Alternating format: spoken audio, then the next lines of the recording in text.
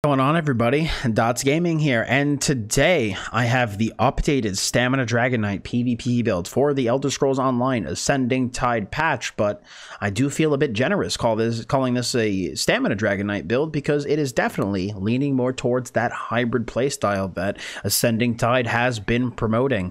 I think with the new changes to the skills that have come in this patch, with all skills now having hybrid scaling and scaling off the highest of your damage and or resource pools, it has opened a lot of possibilities for Stamina Dragonknight, which in my opinion is a class that I've been, it's been having a little bit of trouble. And although my builds from last patch, I actually do feel like worked out very, very well. It was a really good pressure dot build. Healing is just way, way, way too high right now. And that build, I feel, struggles to get through the healing that a lot of these builds can pump out. And so I've kind of oriented it a little bit more towards being a bursty build, and the latest iteration of this build has been extremely fun. I find it to be extremely different, especially considering what stamDK has looked like in the past, and we've embraced a much more of a hybrid playstyle going into this patch. And so I'm excited to show you guys what I came up with and what has been working for me on my stamDK. Now guys, like I always say, especially now more than ever, this is just what I like, what I use, and what works for me. If you guys don't like this setup, don't like something about it, want to change something, be my guest, do whatever alterations you want to make. This is just what I personally have been finding success with and what I have been enjoying on my stamDK in the Ascending Tide patch. So kicking things off, guys, really quick with gear. If I can figure out how to open my character tab, that would be this one. Okay, we did it. We're here. For professional video, by the way. Our first set is going to be 2 pieces of Bloodspawn. So Bloodspawn still, in my opinion, has a fantastic place on the Stamina DK, giving us a line of stamina recovery. And when you take damage, you have a 6% chance to generate 13 ultimate and increase your physical and spell resist by 3731 for 5 seconds. This effect can occur once every 5 seconds. So every piece of Bloodspawn is extremely useful for this build. This gives us a line of stamina recovery, which of course we are still a stamina focused class, so very useful to us. The extra resistance helps us be tanky, gives a little bit more than minor resolve, but most importantly for this build in particular, it gives us that 13 ultimate every 5 seconds. And the reason that's important is because this is a corrosive armor build. My main ultimate, primary ult for this build is going to be corrosive, and that is what we are focusing our offensive pressure on, as I'm sure you can know by my fantastically low spell and physical penetration. So this build focuses very, very heavily on uptime of corrosive, and so because of that, Bloodspawn helps us get to that number extremely fast. Now, our front bar set is still going to be the same as last patch, and that is going to be Essence Thief. So Essence Thief gives us 2 lines of stamina, a line of weapon and spell damage, and when you deal damage with a light or heavy attack, you draw essence from your opponent that goes near them for 5 seconds, giving you a boost to your, give essentially a heal. It restores stam and increases your damage by 10% for 10 seconds. Essence Thief is an extremely strong set. You get a very solid heal from it. You get a giant amount of sustain from this set. 4200 stam from that pool is huge.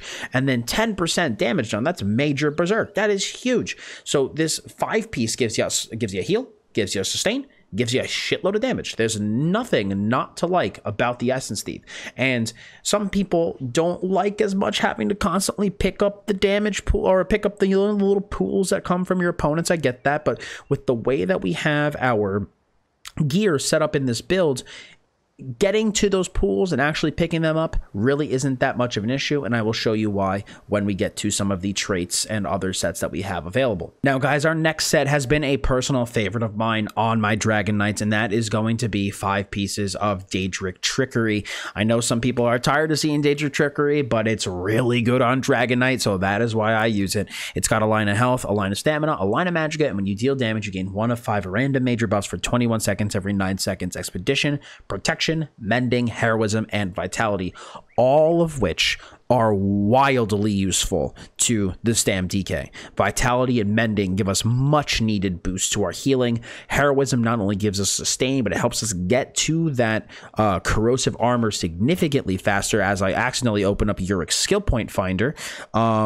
We also have protection, which of course is going to be very useful for just mitigating damage. And then expedition is also extremely useful because it helps us pick up those essence thief pools a lot easier, as well as stick to our opponents.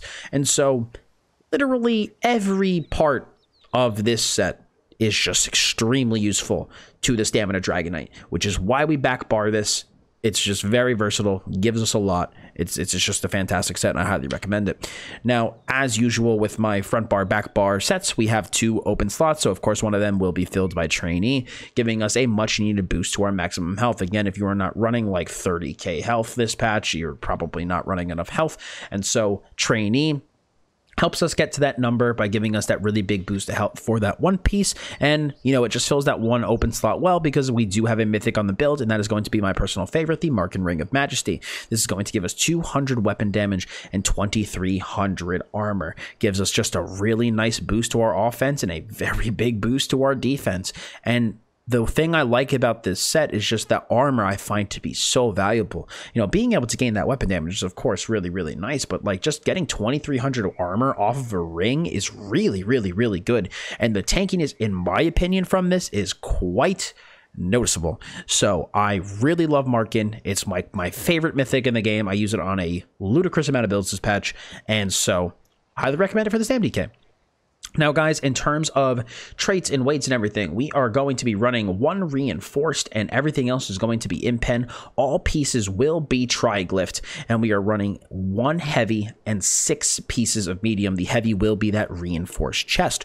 We are running 1 piece of swift. This is going to be very important for giving us a little bit more movement speed, which makes it that much easier to pick up the essence thief balls. So, in my opinion, this is quite important. And then we also have 2 robust.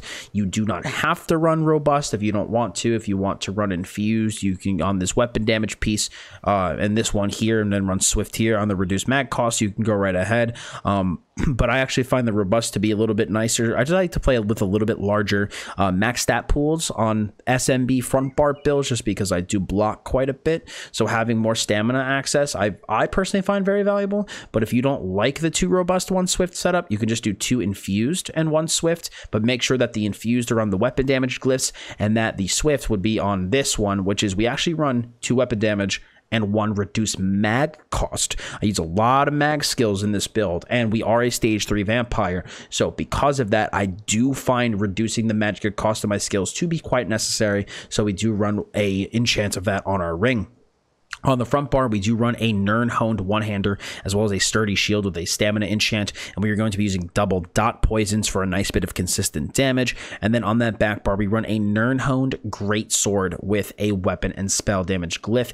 We run Nirn-honed greatsword for just the big weapon damage spike, which is really going to help our heals on that back bar, and that's going to be that Daedra Trickery greatsword, while our front bar is going to be that Essence Thief. Now, guys, going into our skills, this is going to look real similar if you watch my Mag DK video. Our first skill is going to be a Molten Whip. So you lash an enemy with flame, dealing 9,400 damage. If you strike an enemy that's immobilized or stunned, you set them off balance. And then when you activate a different ardent flame ability, you gain a stack of Seething Fury, increasing the damage of your next Molten Whip by 33% and your weapon and spell damage by 75 for 10 seconds. This is a Molten Whip build, and I cannot believe I'm saying that for my stamDK. I like this infinitely better than the spammables this patch. It just feels really, really good. I'm going to be honest. It's weird to like talking like this about a stamDK, because this literally looks like my Mag DK's bars from last patch, but with different breath and claw morphs. But I just find it to be really strong, man. You pop corrosive, you stack this up, and you deal that big Molten Whip damage. You hit hard. Like, it hits really, really, really hard. So I highly recommend Molten Whip for the spam ball in this build. I do find it way more enjoyable than Flame Lash. I tested this build with Flame Lash, and while the healing was better, the pressure was considerably lower. So Molten Whip, again, and plus I am a believer that right now we want to go for bigger burst this patch, and so because of that, Molten Whip just kind of fits the build that much better. And plus those extra weapon and spell damage that comes from Seething Fury also does help with heals and other tooltips. So I do find Molten Whip to be the best spammable option this patch.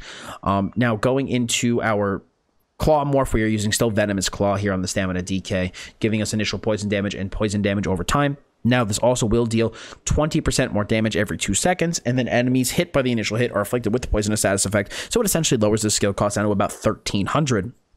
Now, why am I using Venomous Claw over Burning Embers? So personally, for stamDK in particular, when I tried Engulfing Flames on this, number one, the Magicka was a bit tough to sustain, but number two, my pressure was considerably lower. Like, Venomous Claw deals a lot of frickin' damage. It really, really, really ramps up nice and high. And so I think Venomous Claw is still very valuable for the stamDK. Yeah, sure, the hop from Burning Embers was nice, but like, I feel like the healing on the build is fine, and so I'd rather have the much bigger dot that comes from Venomous Claw than the heal from Burning Embers. Now, I feel like it's the MagDK, it's a bit of a different story. It's, again, different build. Engulfing Flames is a factor. Like, things are just different on that build, right? But for this one, Venomous Claw feels very valuable. It still feels very good to run on the stamDK, and I do highly recommend it. Now, our main stun is going to be Shattering Rocks. Shattering Rocks is now really freaking good for stamDK because it scales with our weapon damage, and so because of that, we get a stupidly high heal on this. So this is a stun. They cannot be blocked. It cannot be dodged. It is the best stun in the game, in my opinion, and it's just fantastic. This also is going to be our source of minor brutality for the build, which is why it's very important to have. And so, yeah, there's nothing not to like about this skill. It's super good. And like I said in my MagDK video, if you guys watched it, I always pair Shattering Rocks with Molten Whip. You know, you want Flame Lash with Fossilize because you need that root to be able to proc Power Lash because you got to whip twice. But with Molten Whip, I don't need that, and I don't have the heal because I'm using Molten Whip, not Flame Lash, so I'd rather have the heal off of Shattering Rocks. So makes it a little bit better in my opinion. Now, we are running Noxious Breath. So Noxious Breath is going to be our conal skill. So this is going to give us poison damage and then give us poison damage over 14 seconds. Now, enemies are afflicted with Major Breach, reducing their physical and spell resist by 5948. Now, the reason we use Noxious Breath here is for the pen buff. Didn't really have any room personally for Pierce Armor, but also Noxious is a really good ability to like spam if you're like don't have a lot of magicka and you're like awkwardly in between things, or you need some good AoE. Like, and plus the good thing about Major Breach is that Major Breach affects everything, even our magicka skills, our you know, the stamina morphs here. Like, if this was Engulfing Flames, like, yeah, it would buff Flames of Oblivion and Lash, but it wouldn't buff Claw. But Major Breach from Noxious Breath buffs everything, and so this gives us a really solid amount of pen outside of our corrosive, and then it's still a very good dot anyway. So I just find this to be a bit better for this build than something like Engulfing. Again, Engulfing's going to be on the MagDK, but I feel that for the stamDK, Noxious is still extremely good. Again, keeps our pen at a decent amount when we're outside of our corrosive window, and then inside of corrosive window, again, we're mostly focused on Flame Lash damage anyway. But again, Noxious Breath is going to be the conal breath morph on the Stamina DK. Now, we do actually run Flames of Oblivion on this guy. Flames of Oblivion pumps. It deals so much damage. I don't need to run Cauterize on this damn DK because I have other heals on my back bar. And so Flames of Oblivion is just up here doing work, chunking, dealing damage. And let me tell you, man, during your corrosive window, if this is shooting those 3 fireballs out every 5 seconds, giving you that crit buff, and you hit a big Molten Whip and a Flames of Oblivion ball hits, it is serious damage. It is serious, serious damage. So Flames of Oblivion, very good here. Also really good to stack Molten Whip if you have Magicka to spare. Spamming this is super strong. So definitely recommend this as your 5th skill, as well as your crit buff here on the Stamina DK. Now, like I said, guys, this is a Corrosive Armor build, and so because of that, we obviously are going to be running Corrosive Armor as our ultimate. This is going to limit incoming damage to 3% of your max health and dealing about 1,200 poison damage to nearby enemies every second for 12 seconds. Now, while active, this ability in all direct damage dealt ignores resistance, so you essentially deal true damage, and so the instant hit on Claw and Noxious Breath will deal true. Flames of Oblivion and Whip will hit really, really hard, but your main goal when you're hitting Corrosive is Big Whip combined with Flames of Oblivion. That smack of damage is going to chunk. So make sure you got your Essence Thief running. Make sure you got your dots and everything rolling. Set somebody up with the Fossilize and then hit that Corrosive and just smack the Whip. And if you can also time it on a 10, 5, or 0 second Flames of Oblivion, Flames of Oblivion will hit at the same time. It is a lot of damage. So corrosive going to be the ultimate choice on the build, which again is why we don't prioritize pen all that much outside of our noxious breath. Now the back bar, guys, is going to be our 2H. We are going to run executioner here. I still do find the execute very useful for the stamDK.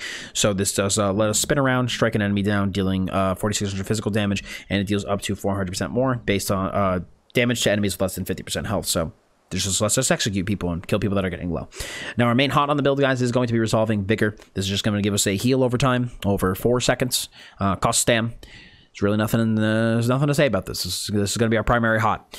We also do have Rally. So Rally is going to give us our form of Major Brutality and Sorcery, increasing our damage by 20%, giving us minor endurance, which is very important, increasing our stamina recovery by 15%. And then this is also going to give us a burst heal when Rally ends, with the heal being bigger the longer that Rally has been active. So we got Rally as a burst heal. We have Resolving Vigor as our heal over time, and then we also have heals coming from Shattering Rocks. And between those 3 heals, as well as the healing the extra healing buffs coming from Danger Trickery, it personally feels like enough healing for me. And so Rally, again, going to be the burst heal of choice here on the stamDK. We also do run Volatile Armor, which is going to deal magic damage over time, reflect damage to enemies that deal damage to us, direct damage to us, and then it's most importantly just giving us our Major Resolve buff, giving us 6,000 armor for 20 seconds. This also does give us Burning Heart from the Draconic Power skill line, which is very important to get our big healing boost, that 12% healing increase while having a Draconic Power skill active. Now, this one may surprise you guys. I am running Elusive Mist.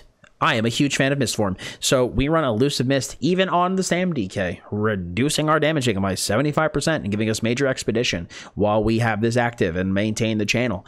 And entering this form will remove and grant immunity to all disabling effects, but you cannot be healed and recovery stats are disabled. In my opinion, this patch, this is a big in my opinion, Elusive Mist feels better than Shuffle on my stamDK. You are so tanky with Elusive Mist. Now, I could also just be insanely biased because I love Elusive Mist and I've been using it for a long time, so I know a lot of tips and tricks with it. But to me, you have the mag sustain in this build with Blood Spawn, with your pots, with heroism. You are constantly ulting. Like, your corrosive uptime is solid, but with all of those things, you're getting Magicka back. And even with the tri-stat pots that this build runs, you gain Magicka back. And so because of that, like, the Magicka sustain is pretty good. Like, obviously, can you sustain this as long as you can on a mag DK? No, but you can still sustain it for a very long time.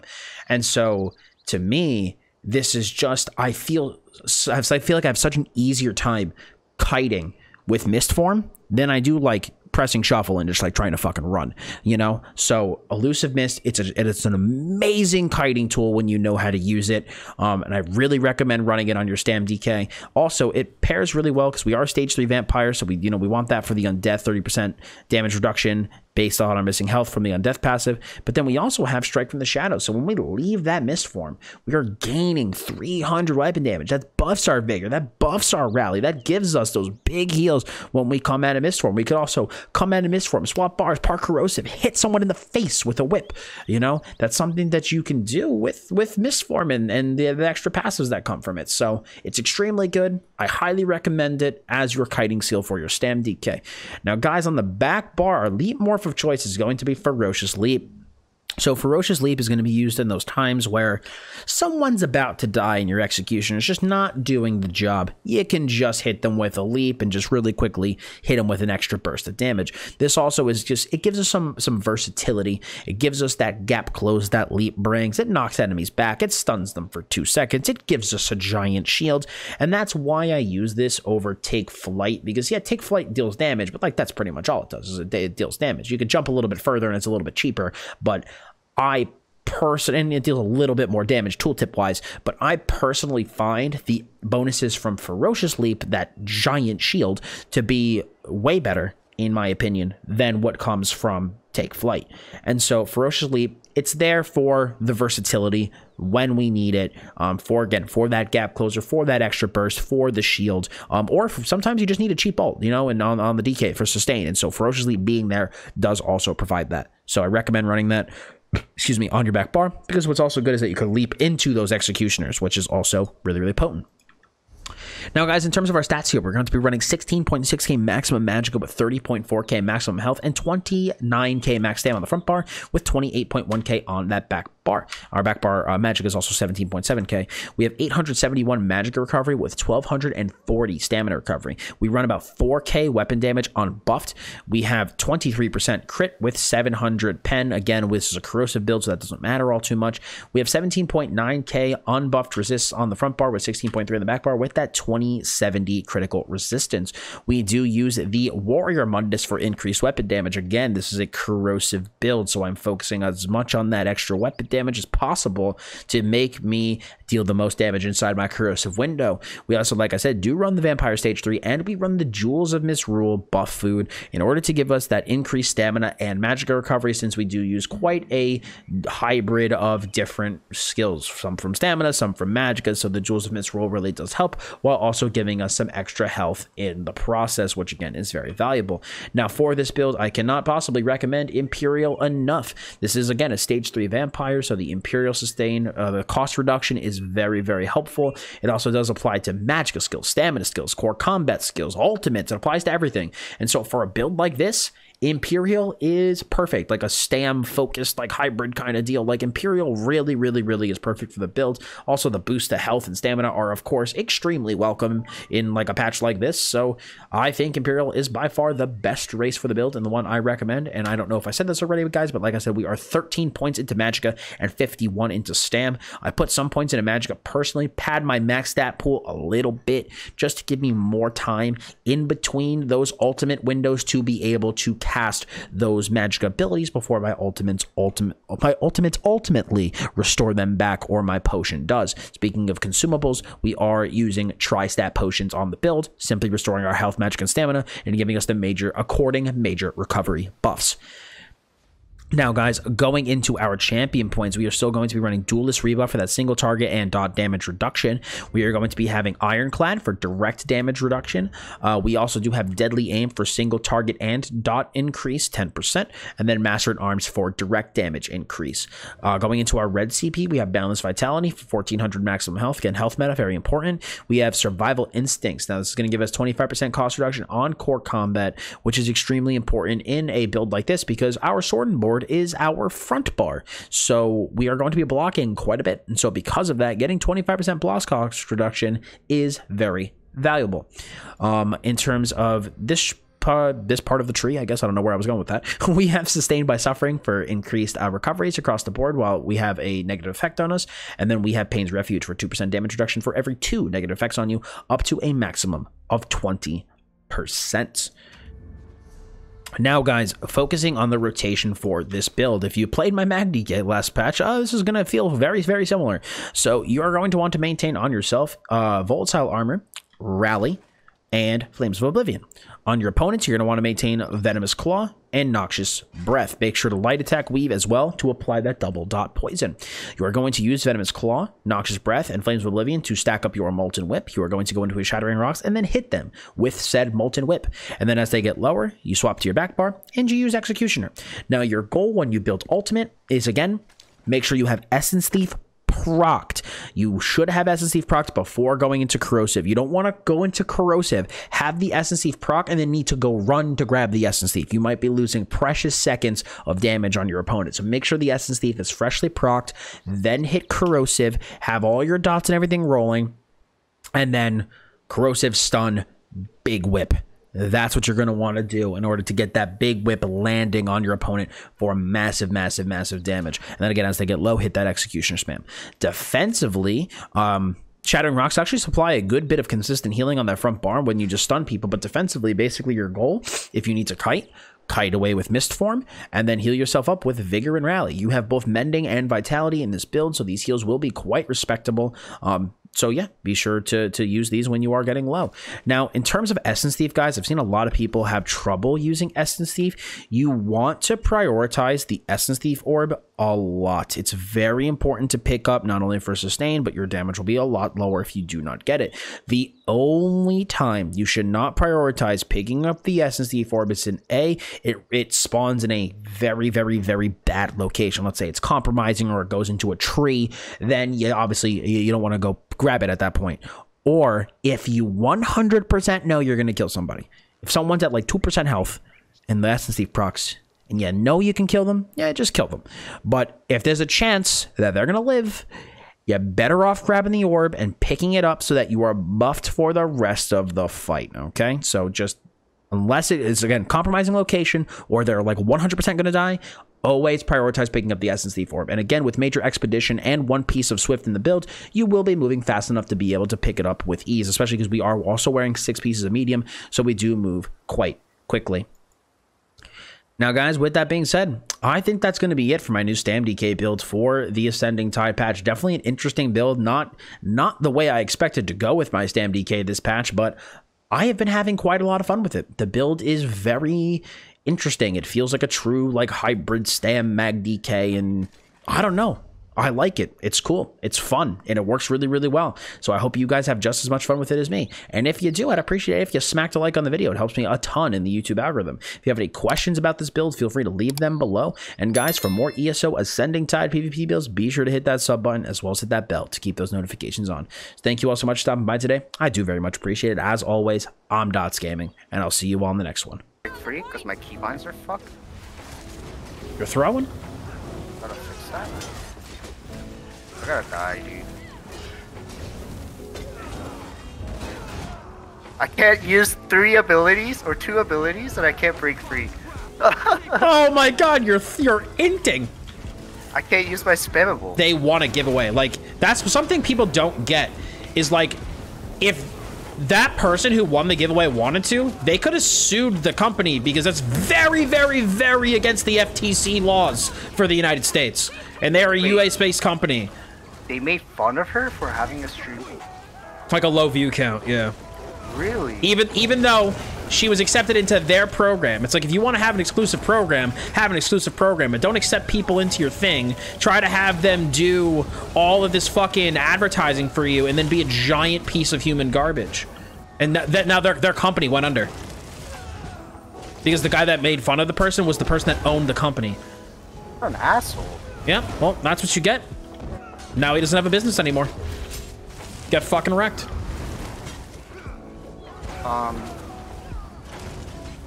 You know what's fucking sick? What? I still have performance issues, but I can see it in You can see it happen faster. Dude, it's... Oh my god. You lag faster. No. It's like I can see myself in clear fucking like HD that I can't caught in 4K. Yeah, in 4K. What? Ain't smooth as shit though.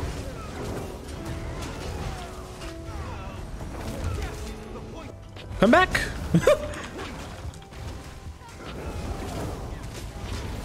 Actually, no, it's just a healer thing. And a fucking, what is that shit called? Cheese string? What?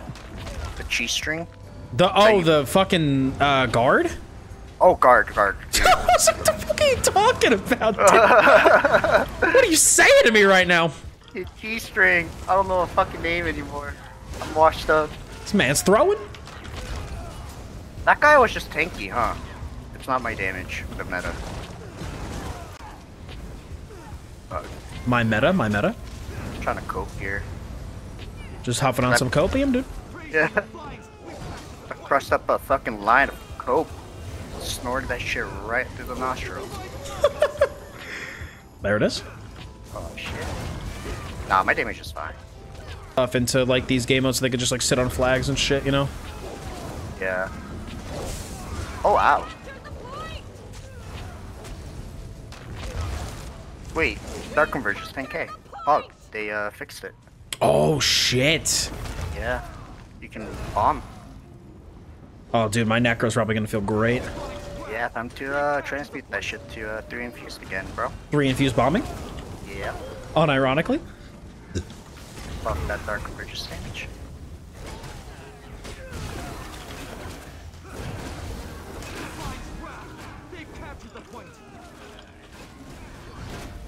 Oh, they didn't fix the Nightblade desync. Oh, it makes me sad to even think about. Yeah. Dude, that's the reason why Devin will never play this game ever again. Can't fucking jump while putting a shake down. Yeah, it sucks. I'm like wondering who it was that was on the forums complaining that his shades stuck in the air. Yeah, right. Who was that guy?